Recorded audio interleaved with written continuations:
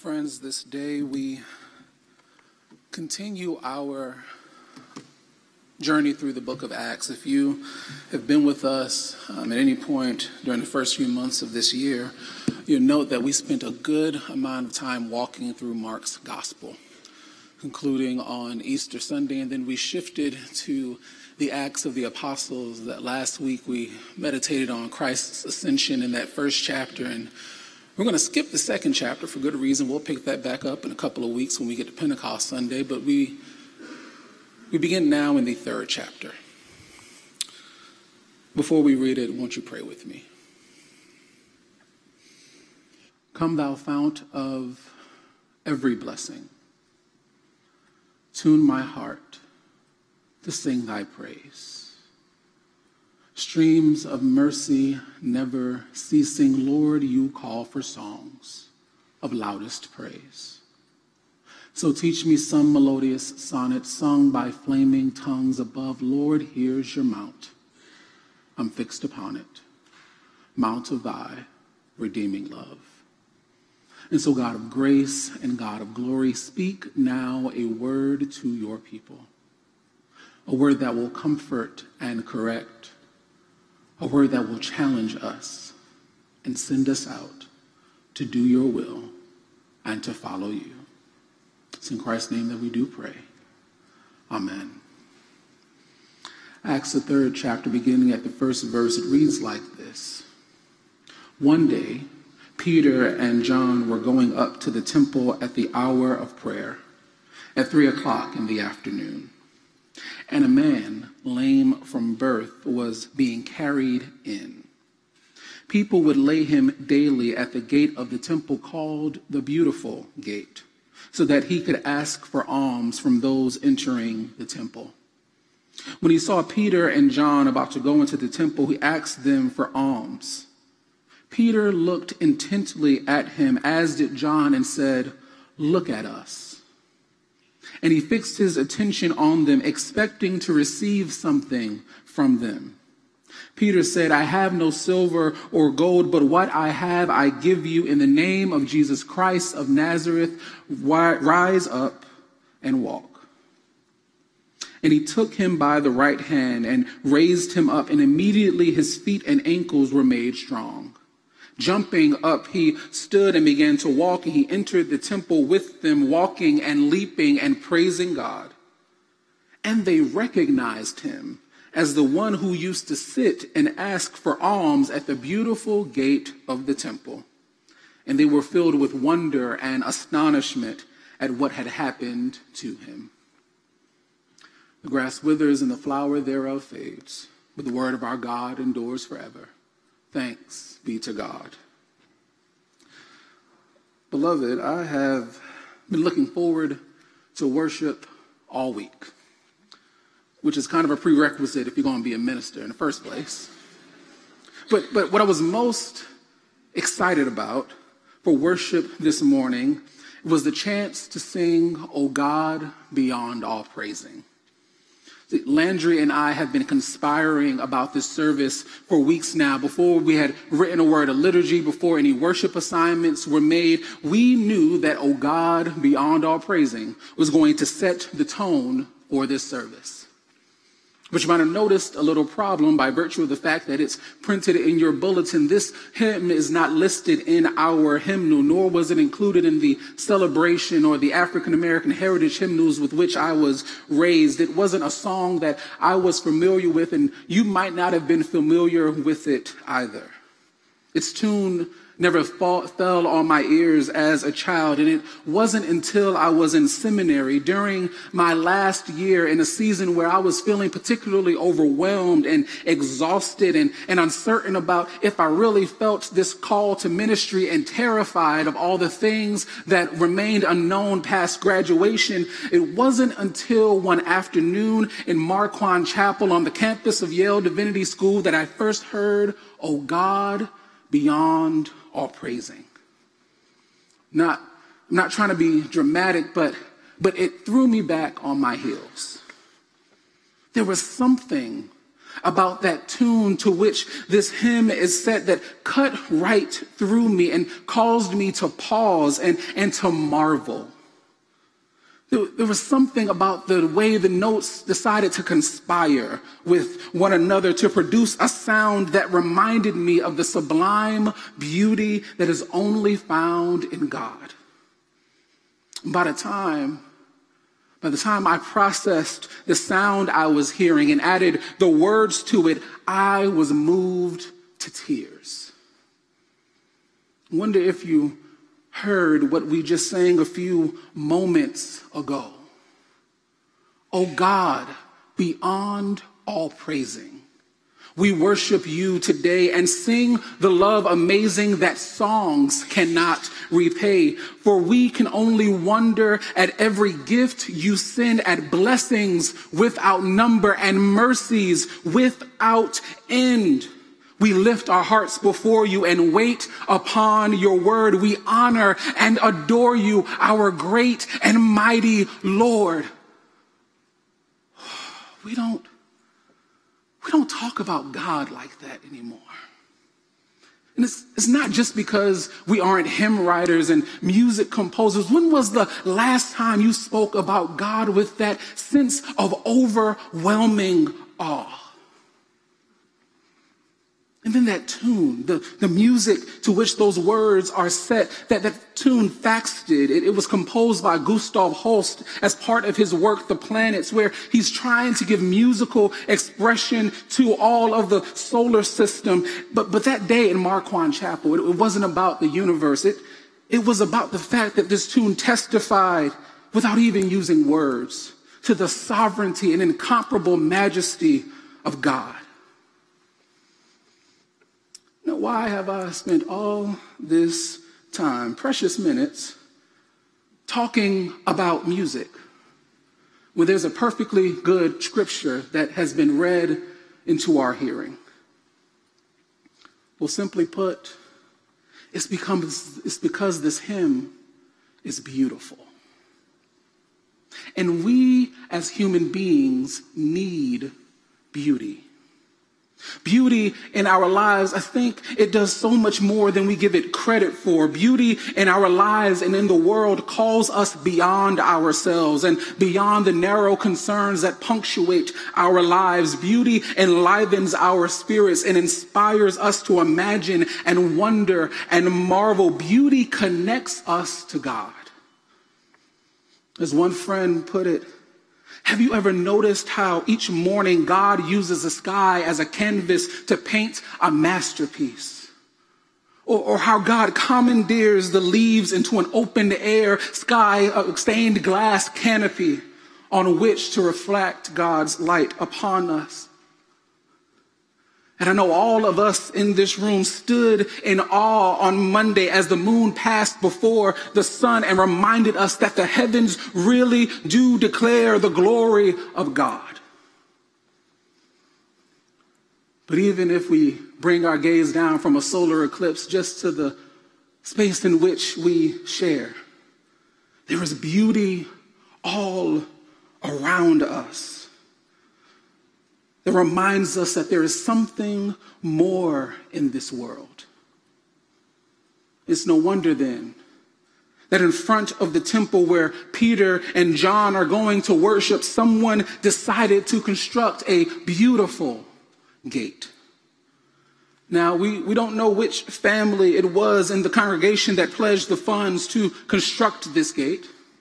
We don't know which firm was contracted to design it. We don't know the name of the workers that labored to construct it, but the text tells us it was beautiful. It was so beautiful that its beauty landmarked it. Its beauty became a fixture within the landscape of Jerusalem. Its beauty became a monument to be marveled at, because each and every day, faithful folks on their way to worship would pass through this beautiful gate.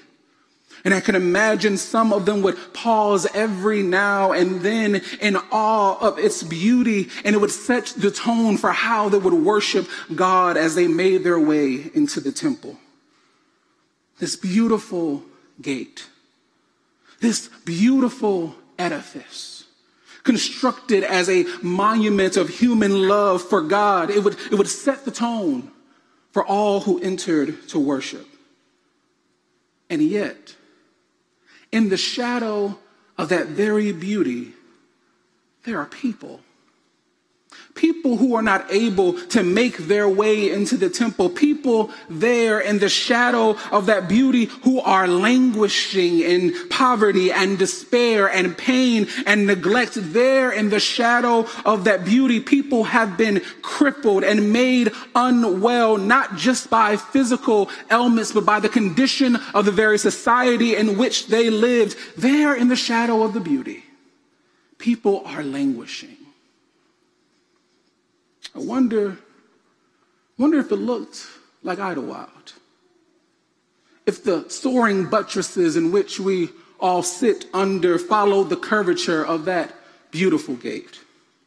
Or if the glow coming through these stained glass windows mirrored the golden gleam of that beautiful gate. Here we are gathered, sitting in the midst of beauty this morning, and I wonder if we have fallen into the same pattern as those worshipers in the temple, where we no longer allow beauty to convince us of what is possible and what can be transformed, but rather we allow beauty to comfort us as we do our best to ignore the things that unsettle us. That's the pattern these worshipers have fallen into each day as they pass through the beautiful gate and marvel at its splendor and find their preferred pew in the temple. They raise their eyes to behold the beauty, while just below their line of sight are people begging in order to survive. And beloved, if beauty is supposed to call us beyond ourselves, if it's supposed to help us imagine what is possible, if it's supposed to connect us to God, what does it say that the beautiful gate inspired folks to do nothing more about this unnamed man's condition than to carry him to the doorstep of the temple and position him at the gate so that he could beg while they worshiped? That is the scene that we enter into in this text. While worship is unfolding, this man is begging at the entrance.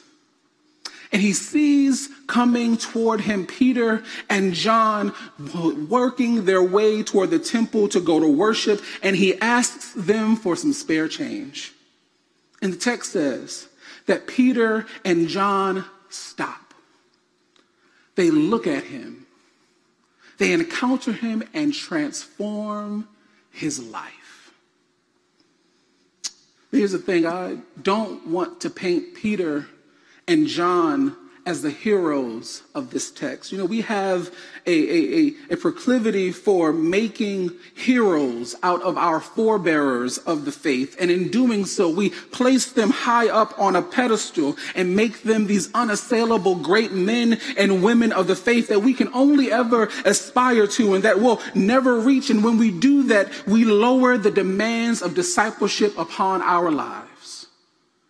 And we lower what we expect of ourselves. Peter and John are not heroes. Because I've got a funny feeling and a sneaky suspicion this isn't the first time they went to church. It's not the first time they've walked through the beautiful gate on the way to worship. And the text tells us this isn't the first time that this man has begged for alms at the front door. He does it every day. In fact, I don't think this is the first time Peter and John saw this man, but the text tells us when this time comes around, Peter looked intently at him. Peter looked at this man with intention, with deliberateness. And perhaps what this text is pointing us to is that this might not be the first encounter between Peter and John and this unnamed man, but this is the first time that Peter and John paid attention.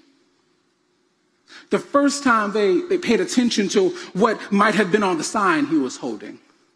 The first time they paid attention to the fact that this man had made himself small and as insignificant as possible in order to beg for his survival. And then Peter says something I imagine that man hadn't heard in so long. Look at us. Look at us, Peter says to this man who had gotten into the habit while sitting in front of this beautiful gate to dropping his gaze to the dirt pathway along which he sat. Look at us. And he does. He looks at Peter and John expectantly. Maybe he's expecting to receive some silver and gold or expecting to receive an act of charity, and instead he gets something that he wasn't expecting. I have no silver or gold, but what I have, I give you in the name of Jesus Christ of Nazareth. Stand up and walk. Beloved, the sinfulness this text exposes, it's not just the apathy of those who gathered for worship at the temple. I think the sinfulness that this text exposes is that they were all complicit in a culture where the best that the most vulnerable in their community could hope and expect was a handout or an act of charity rather than the transformation of their very lives. Because Peter articulates something that we are uncomfortable with, that silver and gold are not enough. We know that we're going to need dollars and cents to meet the acute needs of our most vulnerable neighbors. But if our sense of mission and charity and philanthropy begin with a dollar sign and include a decimal point and end there, then all we're really doing is trafficking in the maintenance of the status quo. And at worst, contributing to the reproduction of human misery and excess. But what if we imagined beyond what we've come to expect for ourselves and what the most vulnerable in our city expect of us? This isn't the first time Peter and John have been to worship. I'm quite sure this isn't the first time this man has seen them pass him by through the beautiful gate. But what changed with this encounter is that Peter and John have something more than silver and gold to offer this time. I told you we jumped past chapter 2, and that's where we find out what made such a difference. They had an encounter with the Spirit. Their eyes had been given new vision by the Spirit. Their tongues had been set aflame by the Spirit. And so they were not content to just meet the needs of this man. They weren't content to just meet his low expectations, but they were compelled to transform his life and the very conditions that had maintained his brokenness in the name of Jesus Christ of Nazareth. Stand up and walk. Take my hand, and together let's do what you thought was not possible. Here's the thing. I don't think Peter and John participated in the transformation of this man's life for the accolades. I don't think they did it because it was the right thing to do, or even what people would expect of them as Jesus followers. I think it was that the Spirit had clued Peter and John into something that we, in our Western obsession with rugged individualism and a cultural Christianity that claims Jesus Christ as our personal Lord and Savior, the Spirit clued them into something that we lose sight of. I think they realized that their lives were inextricably bound to this man's life. think they realized that their encounter with this man had to amount to more than just a handout, more than an act of charity, more than being moved by pity. To put it in the language of Idlewild, it quite literally had to be more than just a meal. I think Peter and John realized something we all need to remember. Our salvation is not a personal pet project that we accomplish on our own. Our salvation has a mutuality to it. Our liberation from the things that weigh us down require one another. I am not well until you are well. I am not free until you are free. I am not at peace until you know peace. And so long as I participate, so long as I am complicit, so long as I even ignore the things that hold you bound, I am unable to live into the fullness of the relationship that Christ has called me into. I need you to be whole and free so that I might be also. That flies in the face of our pull yourself up by the bootstraps, me first-ism culture in which we live, and it should. We are not called to go along, to get along. We are not called to acquiesce to a culture that more often than not reduces us to the sum total of what we do and what we earn and what we can contribute. Because that way of seeing the world is ill-suited for people whose lives have been claimed through the waters of baptism by God. Beloved, look around. We sit in the midst of beauty. A beautiful edifice along Union Avenue in a city where over 130,000 people live in poverty, where the number of school-aged children that are homeless sit at 2,691 as of Easter Sunday, where 2 police officers have been killed in as many months, and where so many others have had their lives snatched from them by drugs and violence and all manner of evil, and that we will never know because they never make the headlines. We sit in the midst of beauty, and in the shadow of that beauty, there are lives that are not well, lives that are not whole, lives in need of transformation. And perhaps the reason we've been so uneasy and unfulfilled and exhausted as a community is because God is nudging us beyond merely marveling at beauty and beyond the expectations we've set for ourselves and the way things work into a world that has been transformed by the reality of the resurrection.